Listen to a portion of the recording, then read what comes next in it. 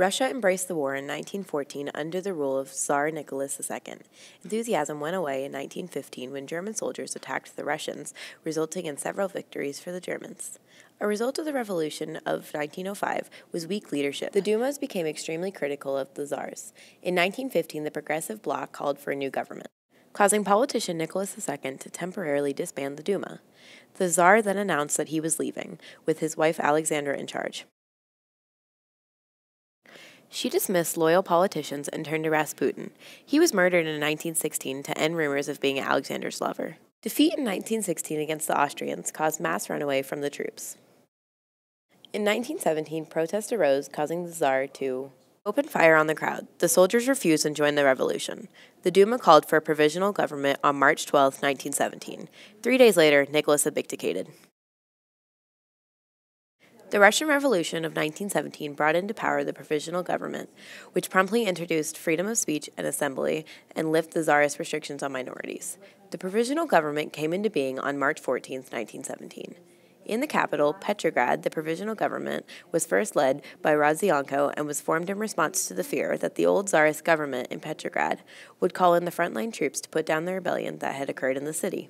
Duke Michael refused to take on the crown after the abdication of Nicholas II. The provisional government became the de facto government in Russia. It was to last for 8 months. It was immediately recognized as the legitimate government of Russia by the Allies. The provisional government kept Russia in the war, the huge judgment error they made. The Duma had always been a chamber for discussion, but never in a position to make policies and carry them out. The old props of the Tsarist regime crumbled away. Laws were passed to promise Russia a new era: universal suffrage, Polish independence, equality for all people, and fair government elections. The lack of unity led to the resign of Rodzianko. Prince Lvov replaced him. Kerensky and Lvov clashed over peasant land. Kerensky became leader of provisional government in July, after Lvov resigned in May. Lenin called for land to be given to peasants, an end to the war, complete power to the Soviets, and bread for the city workers. Lenin found revolutionary faith in Marxian socialism. The three ideas were central to him. 1. Capitalism could be destroyed only by violent revolution, and denounced all revolutionist theories of a peaceful evolution to socialism. 2. Under certain conditions, a socialist revolution was possible even in relatively backward countries like Russia. 3. He believed that at any given moment, revolution was determined more by human leadership than by vast historical laws, leading to his third idea, the necessity of a highly disciplined workers' party which would be controlled by intellectuals. At meetings of the Russian Socialist Democratic Labor Party in 1903, Lenin demanded a small, disciplined, elitist party, while his opponents wanted a more democratic party, and the party split into the Bolsheviks and the Mensheviks. Lenin saw the war as a product of imperialistic rivalries, and as a marvelous opportunity for class war and socialist upheaval. Since propaganda and internal subversion were accepted weapons for total war, the German government provided Lenin and colleagues with a safe passage across Germany and back into Russia in 1917. Arriving on April 3rd, Lenin attacked at once and rejected all cooperation with the bourgeois provisional government of the liberals and moderate socialists. Attempt by the Bolsheviks to seize power in July collapsed, and although he was charged with being a German agent, conspiracy against Kerensky and his commander-in-chief, General Kornilov, which resulted in Kornilov's leading an attack against the provisional government. Kerensky had lost all credit with the army, the only force that might have saved him, and the democratic government in Russia.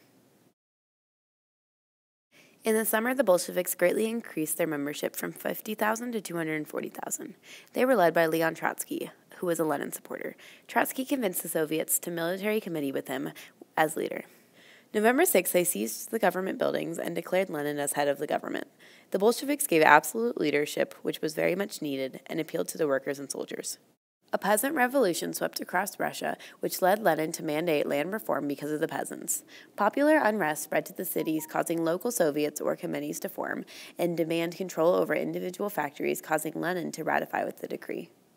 The Bolsheviks cleverly proclaimed their regime a provisional workers' and peasants' government, promising that a freely elected Constituent Assembly would draw up a new constitution. The assembly was disbanded by Lenin's Bolshevik soldiers, which allowed him to start forming a one-party state. Lenin knew that Russia lost the war with Germany, and all they wanted was peace at any price. Germany wanted all of the Soviet government's western territories.